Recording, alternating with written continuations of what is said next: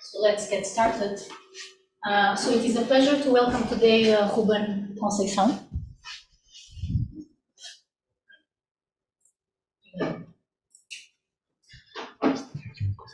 So as you know, Rúben is a colleague at LEAP from the Cosmic Rays group, and he's also an invited assistant professor in the physics department at Instituto Superior Técnico.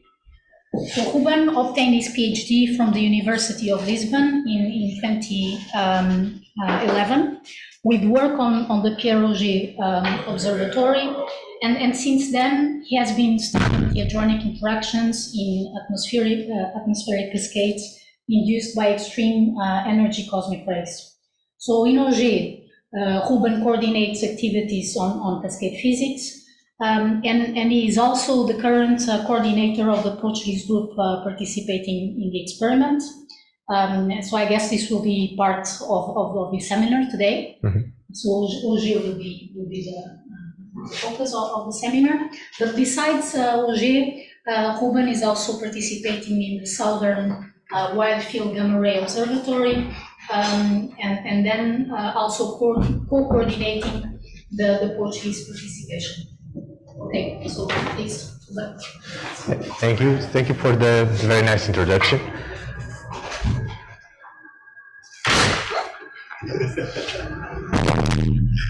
Okay, so and thank you for being here in this beautiful day, this beautiful weather. Okay, so my idea for this seminar is to present to you, to give you a short introduction of what is the Pierre Auger Observatory. Many of you already know this. What we have learned about ultra-energy cosmic rays and what is going to be the future. And the title of this presentation is very ambitious. Sorry, Rúben. Sorry. Can you put the microphone a little bit away from you? It's clipping. It's clipping very hard on Zoom. It's distorting a bit. Okay, it's better like this. Just try again. And now? Oh, perfect. Now it's perfect. Thank you very much. Okay, so the title of this, or the subtitle of this presentation, is very ambitious, but I hope that I convinced you that we, in Auger, in the Pierre Auger Observatory, we are entering in a real golden era, for the astroparticle physics field, and Auger is leading this movement. Okay, so first thing, of course, now this doesn't work. Let's see. Okay, so first thing I need to start, of course, with the cosmic ray energy spectrum, just to tell you that it spans over many orders of magnitude in energy and flux, and I'll be focusing at the very high energy, at the highest energies, where the particles have an incredible macroscopic energy of around 1 joule. So a single particle carries more than 1 joule of energy, but they are also very extremely rare, 1 particle per kilometer square per century. So we don't have a century to wait for 1 particle, so we built a very large observatory with an area of 3,000 square kilometers. This has been built in Argentina, in the Pampa Amarilla, near the Andes. And the collaboration itself, because this is a big experiment, the collaboration is also very big. So it's one of the largest collaborations in astroparticle physics. So it's more than 400 scientists from 70 countries all around the world. Particle has been here since almost since the very beginning of the experiment. Now the experiment started taking data nearly 20 years ago. We were in 2023, so nearly 20 years ago when I started doing my, at the time, it was not the master, but the equivalent thing. And it was completed in 2008. And the experiment itself is composed by a big array of water Cherenkov detectors. These tanks here, they have 12 tons of purified water inside, and they have some PMTs that allows you to see the particles crossing, the charged particles and the photons that convert crossing. And then around the array overseeing it, we have 4 buildings where in each of these doors here you have a fluorescence detector. I'll go more into it in a little bit. just to say that each point that you see here is at a distance of 1.5 kilometers. Now, and these 1.5 kilometers can be seen here. So you see this is really flat, and you can almost count the tanks. If you look, you can see like 7 or more tanks here. So you have a very large line of sight, and of course this is nature. So these detectors have to work in very harsh conditions, not only temperature, but deal with all kinds of animals, lightning, fires, things like that might happen.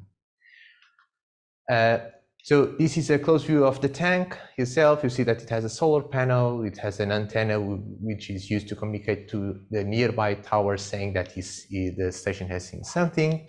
And on top you have here the fluorescence building, and this building here is a LiDAR, because we need to monitor very well the atmosphere. Laser LiDAR, so it just shoots lasers to the clouds and they reflect. Okay, but over the years, there was a big concern to understand what we were looking at, and people realized that it was interesting to reach the highest energies, but it was maybe better to understand what was going at lower energies. So there are several low energy extensions. For instance, there's the infill, which where we have a denser array in this area here near the station that's called Coibeco. We have Amiga, which is these buried scintillators, muon detectors that you can see here. So you just bury the scintillators, and you absorb all the electromagnetic component of the shower, and you get only the muons there. And then there's these R&D experiments, namely radio experiments, that have also been put here. So it's a very rich experiment. And finally, we also added 3 more fluorescence telescopes that are elevated. And the reason why they are elevated is that we want to look higher in the atmosphere to see the lower energy showers that cannot develop further into the atmosphere. So all in all, what we cover nowadays in Auger is all this space here. So you can see that we are not only covering reaching the highest energies, but we are also going to the lower energies. Right now, I can confidently say that we can reach something like 5 times 10 to the 16 electron volts. And this will be the data that I'll be showing to you.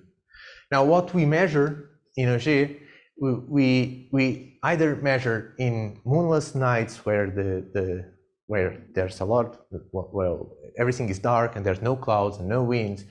So 15% of the times we can measure the shower development. So what happens is that the shower develops, and there's plenty of electrons, of low energy electrons. This is going to excite the nitrogen molecules, and then when they excite, they produce ultraviolet light that then can be detected by these very sensitive fluorescence telescopes. Or we can record all the time the particles the charged particles of the shower that reach the ground, and we can and then we can learn about the shower direction by looking at the arrival time differences, or we can even get an estimator for the energy, which for us is the signal that we get at the 1000 meters of the shower core. Now, one of the great successes of the observatory, with all previous experiments, was the so-called hybrid technique. So what we do is we want to have statistics, and for that we need to be acquiring all the time, whether there's sun or there's the moon, whatever. But this estimator, as you can imagine, we're getting the shower, we're sampling the shower just at one level, so it's highly dependent on the Monte Carlo simulation. The way of avoiding these is combining events where we have both the footprint at the ground and we have also the longitudinal development recorded by the FD. Because if you look at this, people working in accelerator experiments for sure are recognizing this. This is just a calorimeter, right? But in Auger we use the atmosphere as a calorimeter, and then the integral of this curve is directly the energy. So it's a quasi-calorimetric measurement. And we do this for all of our arrays and for the smaller ones, the big ones, and even the inclined ones. So this is something that we're consistently doing in UHE. The other success of the experiment is that because we have more than one measurement of the shower, notice that again, this is mostly sensitive to electrons, to the electromagnetic component of the shower, whereas in the ground I get the electromagnetic component plus the muons. You understand later on that they have different origins in the shower. And because we measured the two independently, we have done very stringent tests to our understanding of the shower, and we could better control our systematic uncertainties, and we could understand that the shower is not fully understood, and there's some inconsistencies on what we have in simulations. So this takes me, so this was very brief because I'm pretty sure that everyone has heard about this sometime. And now what I want to discuss is what have we learned? We're running for nearly 20 years. So what have we learned about this, the highest energy particles that we know in the universe? Okay, the first thing that we have measured is the energy spectrum. Oh, this is good. Okay, is the energy spectrum. So this is the cosmic ray energy spectrum. Okay, and if you select this region here and you multiply by e to the cube, you're putting this thing essentially more flat, and this allows you to see structures. So if you see structures in the flux, what our theory tells us, or what our cosmological models on particle acceleration in the universe tell us, is that we expect that this is basically a power law. Right? Now there could be some propagation effects or something happening in the source that could create some bumps. And we see some of these bumps. So you see that this spectrum is very rich. We have now a feature that we call second knee, which is related with the particles that are escaping from our galaxy. We have this ankle, which people believe, it's not proven yet, but people strongly believe that is the transition between galactic cosmic rays to extragalactic cosmic rays. We have a suppression at the very high energies, which means that these particles cannot, our universe cannot have more energetic particles than this, but this is still a mystery because we don't know whether this is a propagation effect due to the interaction of cosmic rays with the cosmic microwave background, or if we are just looking at some source exhaustion mechanism. And we have very recently seen this feature, which is still completely a mystery for us, which is the so-called int step. So it is apparently this is the name for this part of the feet of people. Strong discussion in the collaboration on this. So it's a very rich spectrum. So if it's very rich, it means that you could learn a lot from it.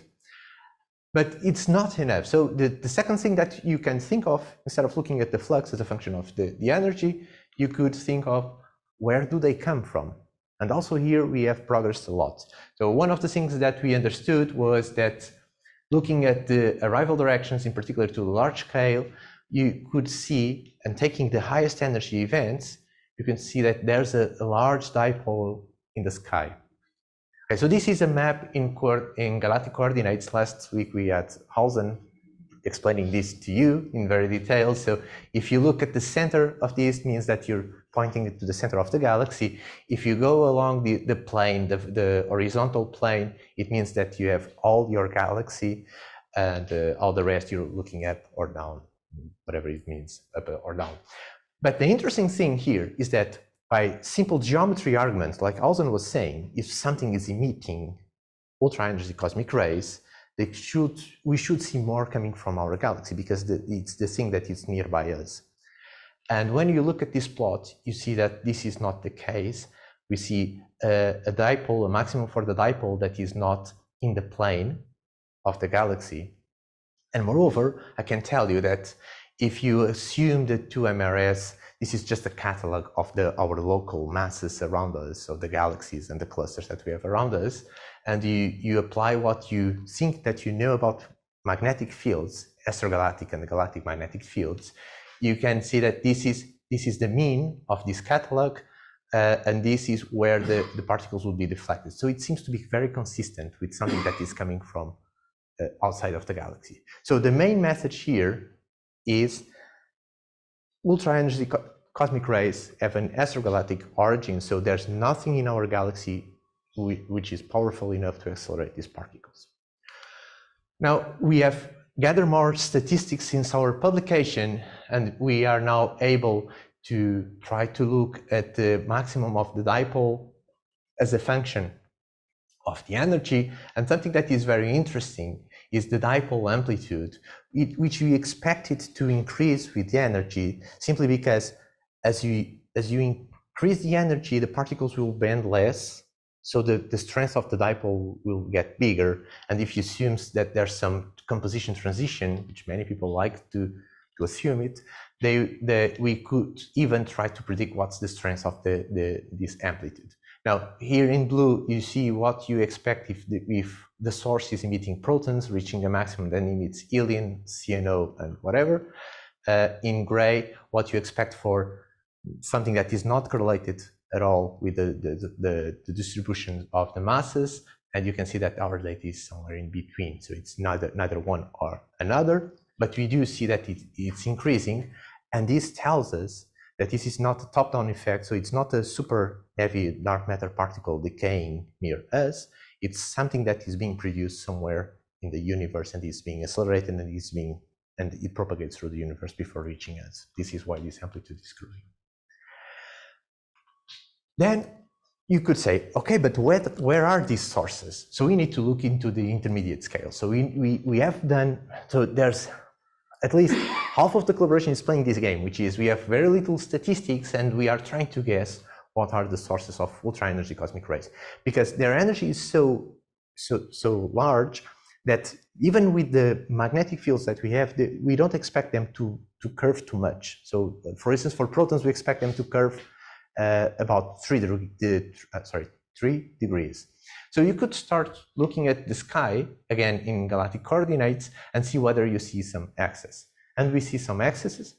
The most significant one is the Centaurus A, which is a very nearby active galactic nuclei. So it's something that if you think that you need something very powerful to accelerate these particles, and you have an active galactic nuclei, which is just a galaxy that has a supermassive black hole inside and has jets, so it has activity, contrary to our galaxy. You could think that this would be a great candidate, but we don't do a claim because we see only a signal at 4 sigma. There's even other catalogs that we have tested that are more promising in terms of sigmas. For instance, this depends, of course, where you cut in energy, but there's another catalog that is giving good signal, which is the starburst galaxy. So this could also be a candidate for the production of these particles. But truth to be said, we simply are not sure. And so we need more information. Just with the spectrum and where the particles are being produced, we need more information in order to understand whether this might be a suitable source or not. And the other thing, so more information means that it will be nice to learn about the nature of these particles. If you know the nature of these particles, for instance, if you know if they are protons or iron, which is something that we expect that these ultra energy cosmic rays would be something between proton and iron, because everything else it's destroyed, in the violent universe with the CMB.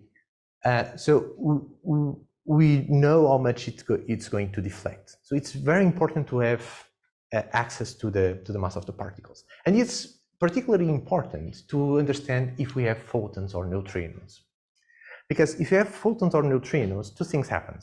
One, it will pinpoint the source directly, so no questions asked. So there's no magnetic field affecting this particle, so we know exactly that it's coming from there. The second thing that happens is that many of the exotic models that say that many exotic mechanisms of acceleration predict that you should have photon or neutrino emission. So we've been looking for these particles. The way that we do this is we just analyze the shower. So for photons, the main quantity to understand whether a shower is induced by a gamma ray or a proton is looking at the muonic content of the shower. So if it's a pure electromagnetic shower, it's going to have very few muons, whereas if it's induced by a proton, it's going to have a lot of muons. And for neutrinos, you look for very inclined showers where the signature is going to be young showers with few muons and a large electromagnetic component, and they are inclined. The only showers that can traverse the atmosphere and still be young are showers induced by neutrinos. So this is the main method. Now, what you can see in these two plots is just limits. So we have not seen nor neutrinos nor photons. And this is not good for the case where we have protons at the highest energies. Because if we have protons at the highest energies, at some point, protons are expected to interact with the cosmic microwave background. They'll produce the delta plus resonance. They decay into, I don't know, neutron and charge pions. Charge pions are going to give you neutrinos, or they decay into pi zeros, and you'll get photons. So at some point, at energies around 10 to the 17, 10 to the 19, we expect to have these areas, these shaded areas here, are the predictions for the number of neutrinos that you expect if your beam at the highest energies are protons. The same for photons here. And what you can see is that for photons, we are reaching this area and we have seen nothing yet, but there's still some space to go.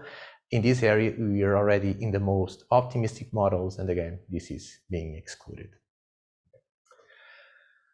Okay, so no photons, no neutrinos. It's a pain. It's hard to get these particles, but perhaps we can understand the nature of the cosmic rays itself. So what's the composition?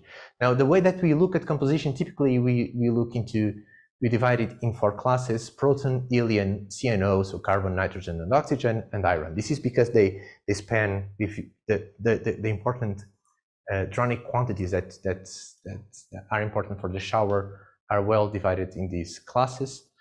And the best way in Auger to look for the composition fractions is to look at the X-max. So first, what is the X-max? So this is the shower development, okay? So this is the atmospheric depth. And the X-max is the place where your shower reaches its maximum, the maximum number of particles. So it's a multiplicative process. It reaches the maximum. And from this point on, you don't have more energy to produce particles and you start to decay. Okay? Now, the place where this maximum happens, you can see here for proton and iron. So you notice immediately 2 things. So one, proton showers are more deep, more penetrating into the atmosphere, which is normal. And the iron showers, they are more shallow. The other thing that you notice is that proton showers will fluctuate more in terms of X-max than iron showers. So if you use this information, and in Auger we do it by using templates, simulation templates, so you assume that we have a simulation that describes our data, and then you try to fit the compositions using these templates. So this is the data, and this is the different compositions that were fitted. And if you do this exercise for the different hadronic interaction models, you get something like this. So they do vary depending on the model, but what you can see is a trend. So the trend here is at the 10 to the 18, we have a large fraction of protons, and then they decrease and they become marginal to the highest energies. And in the meanwhile, the helium's fraction starts to increase and then decreases. And finally, the CNO increases and we have basically no iron. But having said this, notice that we are using the FD data. So FD data means 50% of duty cycle, which means that we cannot reach the highest energies. Which means that when I try to understand what's the evolution of the compositions, I don't have access information in this region. But we can now play the game, and people have been doing that. We know that cosmic rays, these cosmic rays, they are coming from a source. They're nearby. We know the spectrum features. We know the compositions, and so we can integrate everything that we know. We know about our magnetic field, the galactic and the extragalactic magnetic field. I can integrate all this information and do what's called mass composition enhanced anisotropy, which is deriving models where instead of trying to understand what is reaching the Earth, I'm trying to understand what is producing directly in the source. And this is the best model that we have currently. So if you believe in our data, what we have currently is what I was, of course, it has to follow the same trend by construction, but this is also taking into account all the kinks that you have in the energy spectrum. So you have protons that are going to disappear, then you have helium, nitrogen, and finally you should have some component of iron. This is very appealing for people doing astrophysics, because now you can tune your models to try to explain how are these particles being accelerated. And immediately, this plot is a surprise for people doing astrophysics for two reasons. One, you see that there's an evolution, and we were sort of expecting an evolution. If a source is, if you take an accelerator and you accelerate something, you expect that the energy that you can give to the particle, it's proportional to your ability of containing the particle, right? So if you now increase the, if you now use this argument, you would think that then it's proportional to the rigidity of the particle. What happens in this plot is that we discovered that this is not proportional to the rigidity, it's directly proportional to the mass of the particle, which is harder to explain. The other thing that is harder to explain is that the injection spectrums that we need to put at the sources to explain these are way harder than those that we were expecting from the point of view of astrophysics. So from the point of view of the Fermi acceleration mechanisms, we were expecting that the slope of the spectrums goes with e to the -2, and we are seeing things that go e to the -1, which means that somewhere in the universe, if this is true, it means that the universe has found a way of accelerating particles more efficient than we have on Earth at the LHC. That's what it means. Then we can do more things. If you believe in all this data, you can also separate your data in terms of Xmax, so deeper, heavier, deeper events and shallower events. So in other words, heavier and light elements. And when you do this, again, you see something that is mesmerizing. You see that most of the particles, heavier particles, seems to come from our galaxy, whereas the light elements come from outside of the galaxy. We were also expecting this, because I told you before that this region here is the transition from extragalactic to extragalactic. So if you're seeing something here, you're seeing the heavy particles that have not get out of the galaxy yet. So all of this is very mesmerizing, and it's giving something that is letting people to think of. Now, the reason why I'm always saying if you believe these results is because of what I'm going to show you next. So because in Auger we have an FD and an SD, we can take some showers, some very inclined showers. And if I get these very inclined showers, at some point, all the electromagnetic component of the shower is going to die, and only the muons are going to reach the ground, which means that when I measure something at the ground for inclined showers, I'm looking at the muons. Okay? Now, muons are very important because they stem from hadronic interactions. So I can use these to probe what the health of my hadronic interactions description. And this is what we have done. Of course, that now I don't know the energies because I just have the muons. So the energy that you get at the ground is proportional to the number of muons. So I need something else. And this something else is coming from the fluorescence detector. So whenever I can combine the two detectors, I have an energy scale and I have the number of muons at the ground. This is 15 years of data. And this is the number of events that you have. Please take a look at this number. It's important for what I'm going to say next. So, but with only this number, we were able to produce this curve. Again, R mu is the number of muons at the ground. The energy is coming from the fluorescence detector. And you see, I can have a calibration between not a calibration, a measurement between the two of them. And now I can look at the mean value as a function of the energy and also at the fluctuations. So let's start by the mean value. The mean value, and let me start by saying that all of this work and the papers that I'm going to show here were developed at LEAP completely. So we were leading this analysis, even doing the theory for the paper, as you'll see. So the first thing that I'll show you is that I'll show you the mean number of the number of muons as a function of energy. And because I'm doing all these low energy extensions, we also repeat the same thing using, again, the FD to give us the energy scale, but using the amigas, the buried scintillators, to access directly to the muons. And what you see is that it seems that the data is marginally compatible with iron, even though the error bars are big. These plots, and this comes directly from our uncertainty on the energy scale. Now, if you combine what you've measured with the measurement of the X max that we used before to tell us the composition, and you look at the allowed phase space of the model. So this is for instance, a single model, and this is what you expect if you have pure proton. This is what you expect if you have pure iron, and in between you have all the possible combinations. What you see from these plots is that none of the models can explain what we observe in terms of number of muons. So there's a deficit in number of muons in our simulations. Now, we know about these deficits for the last 10 years. Yeah. Let's say 10 years. There's been many tries to solve this problem. It hasn't been solved yet, which is very weird. But recently, we went a little bit further, and we were able to compute the relative fluctuations. Why the relative? So the second momentum of the distribution. Why the relative? Because we know that there's a problem with the number of muons, so we don't want to have this problem migrating to your calculation, so you compute the relative fluctuations. And what we discovered, we were in shock, is that for the relative fluctuations, it follows our predictions so it's between proton and iron, so there's no excess seen, and it follows our predictions, even though the error bars are big, but it kind of follows the predictions of what we expect from the X max.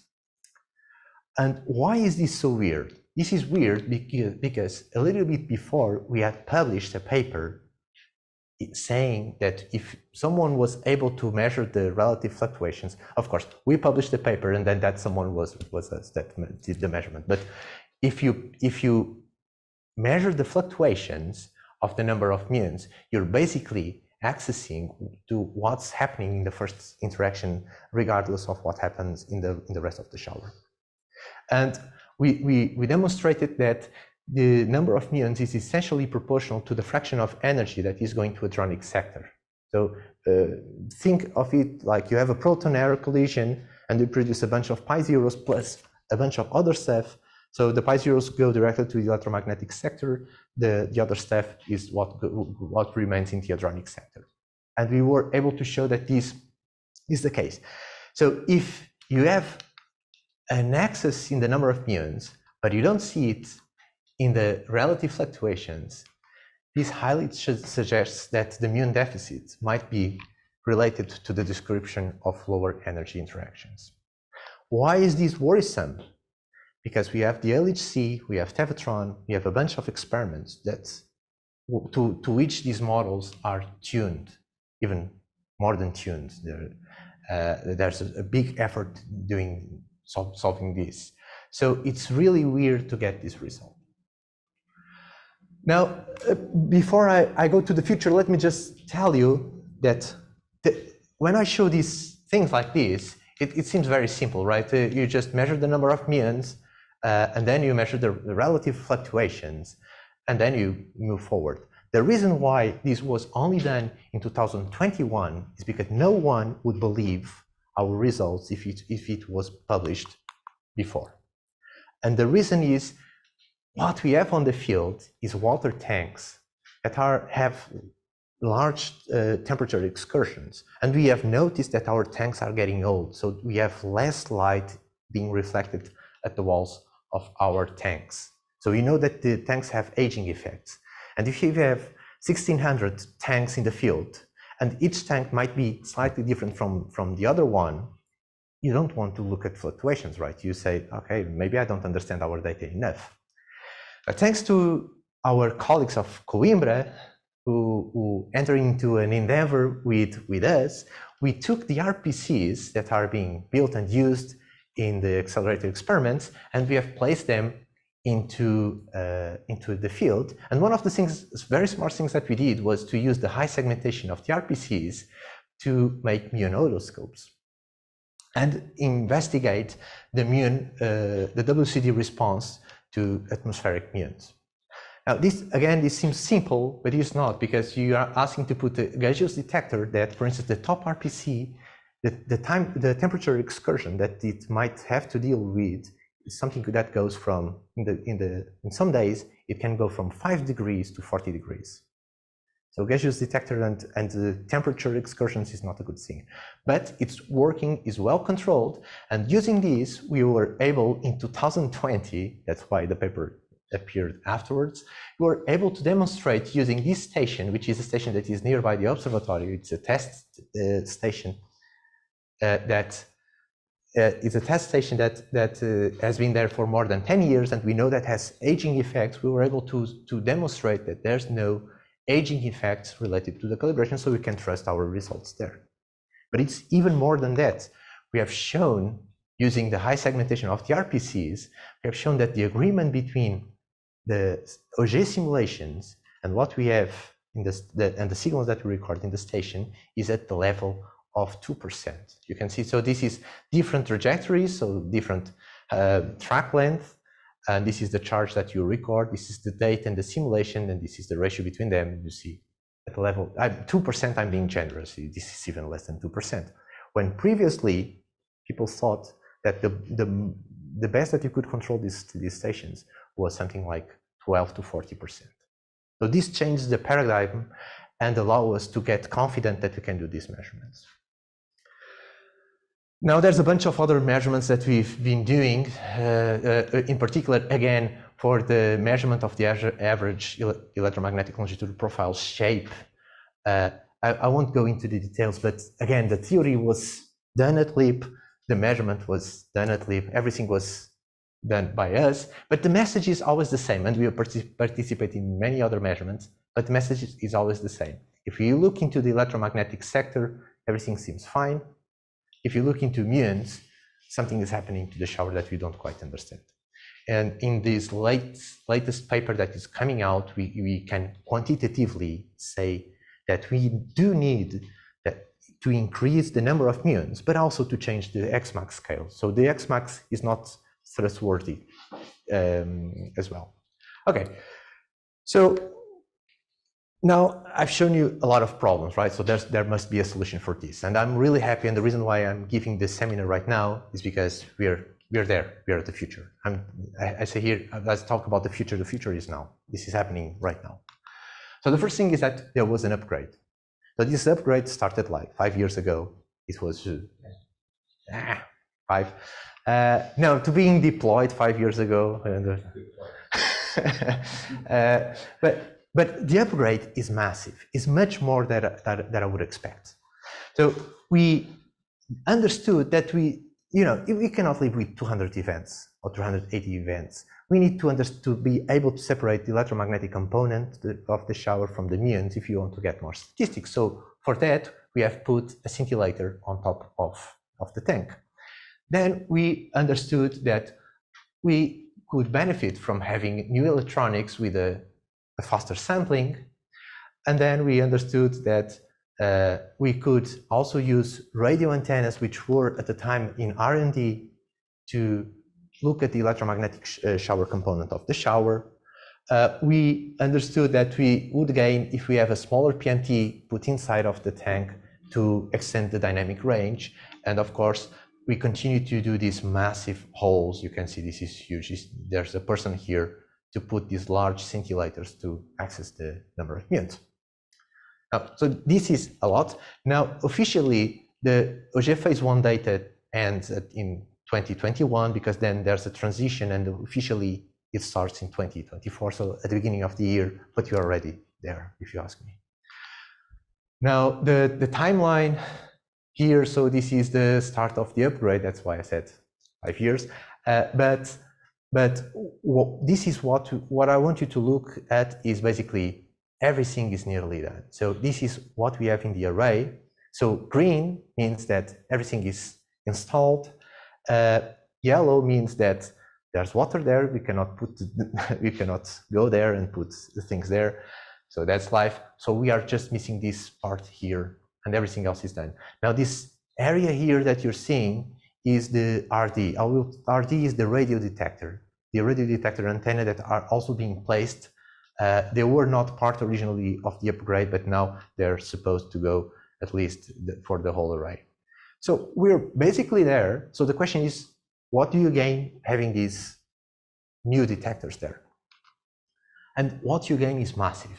So before we had only the water Cherenkov detector. Okay, if you weren't lucky, there's no FD, and you get only the water Cherenkov detector.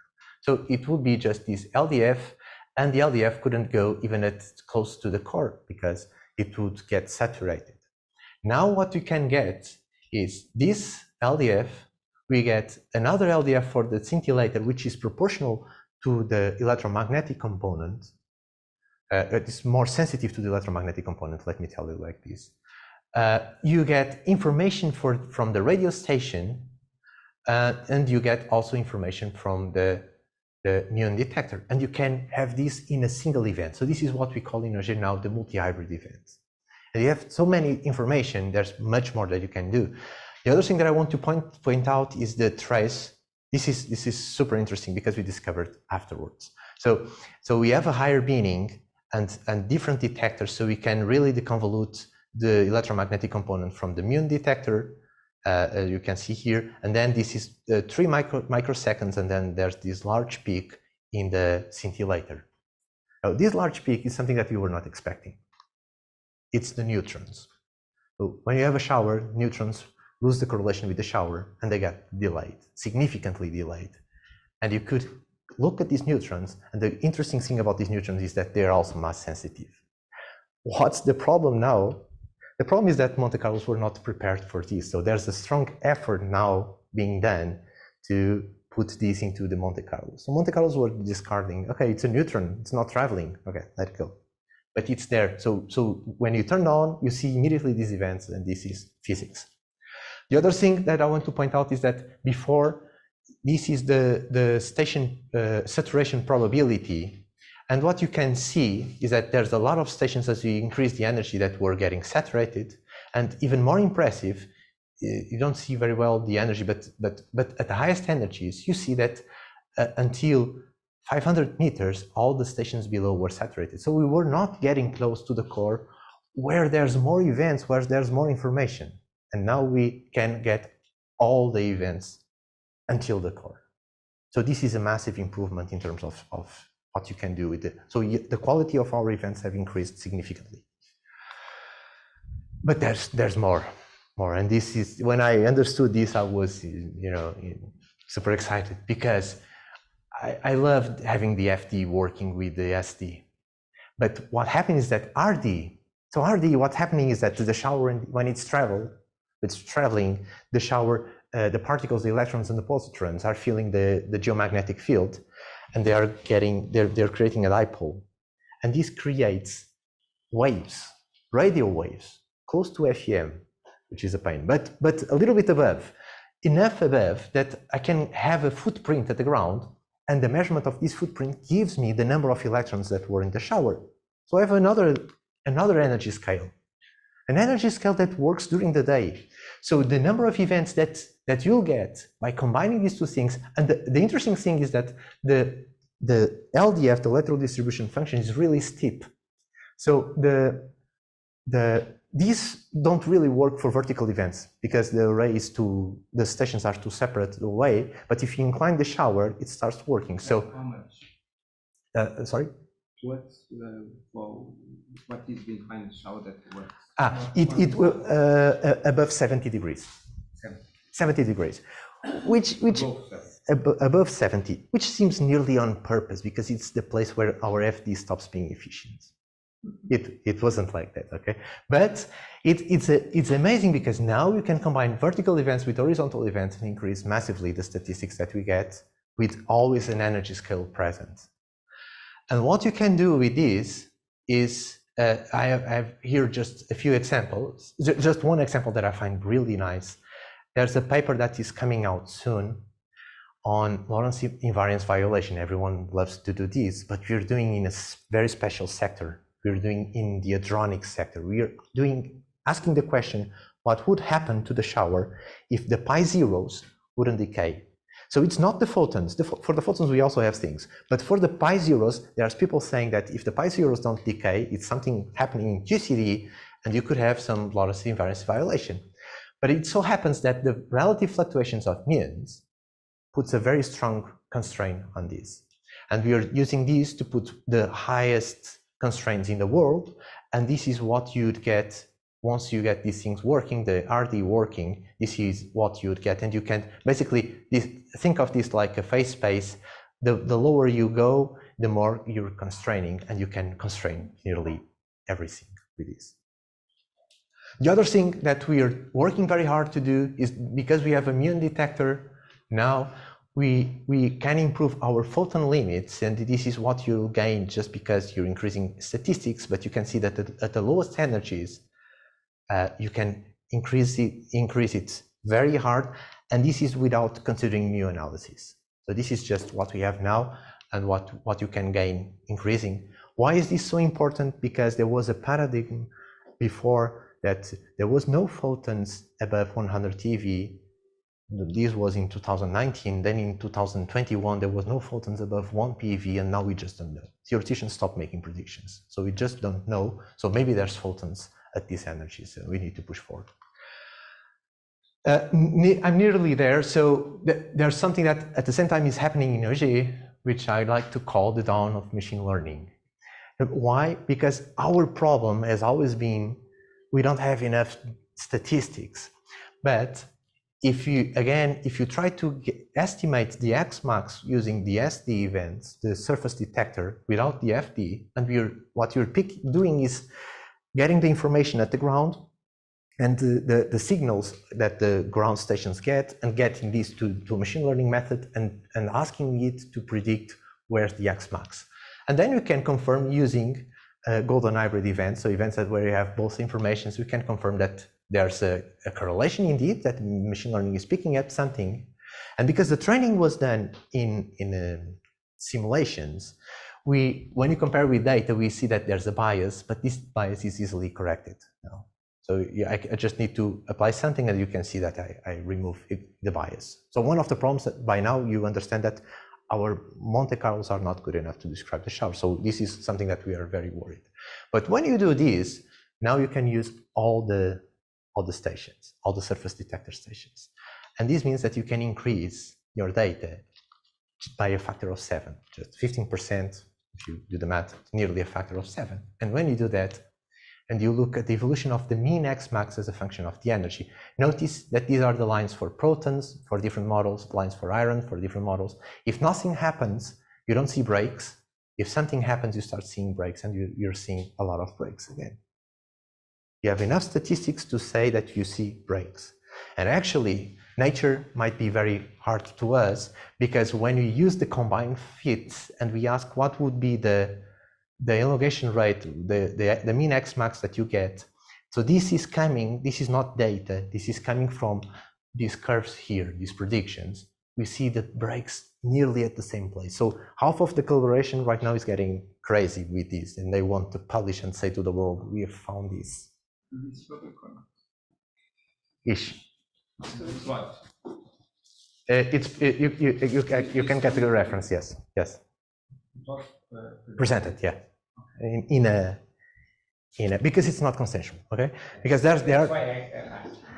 because there are people still worried about this, and they should be worried, because we are using a black box. Okay, you're using a black box, and this black box is what is giving these features. So it's vital to create strategies to achieve a self-consistent solution for the hadronic interaction models and for the shower description. And we're back to the RPCR odoscopes. And what we're doing right now at LEAP is we have the apparatus here again. Let me just show you like this. So we have put a new RPC with new electronics that can have much more data than before. So we have upgraded to have a more robust and faster acquisition system.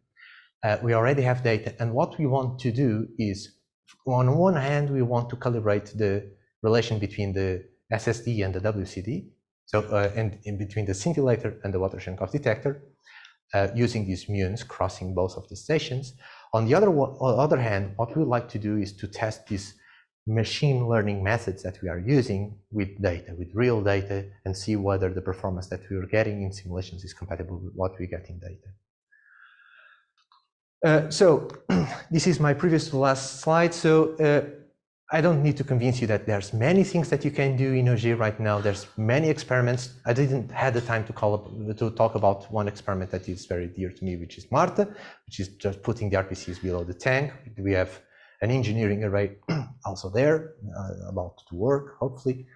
The important thing is that you see that all these experiments, 10 to the 17 is the equivalent energy that you would get if you have a proton colliding to a molecule or an atom of air, of nitrogen, and you translate that into center of mass energy, you get to 14 TeV. Rings a bell, right? So this is very relevant because we can also understand what is that we are missing from the side of accelerators. I didn't put here in my talk because I'm doing an Auger talk, but let me be completely honest with you.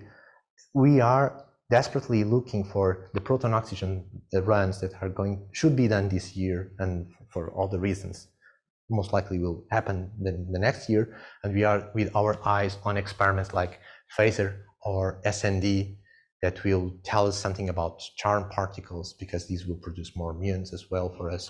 So all of these things we are integrating, so we're not alone in the world. And this is my summary. So with Auger phase 1 data, we've learned many things I didn't discuss. We have inclusive BSM, Beyond Standard Model searches, geocosmic physics, many interesting things. We are getting something that is very consistent in terms of people can. I have several colleagues that already say we already understand everything about ultra energy cosmic rays, because you start to get this feeling, but we cannot be sure until we understand the shower. But we have all the tools to understand the showers. Once the shower physics is understood, we'll get the mass composition and we'll get the ultra energy cosmic ray physics. And this is my last slide. We are not alone in the world, and as you know, in LEAP, we are also participating in this experiment. And what I want to put here is that this experiment is already ongoing, and it goes down to 10 to the 16. SWGO is going to do gamma rays, and hopefully it can go up to 10 to the 16. And the muon axis, all the evidence that we have, it shows that it's appearing somewhere here. So it's really good to have these experiments for the future. Auger is raising the bar, is pushing the experiments. It's breaking the idea that it's good to do an experiment with a single detector, something that cosmic ray experiments have done for the past century, and the future is bright for this field, I believe. Thank you very much.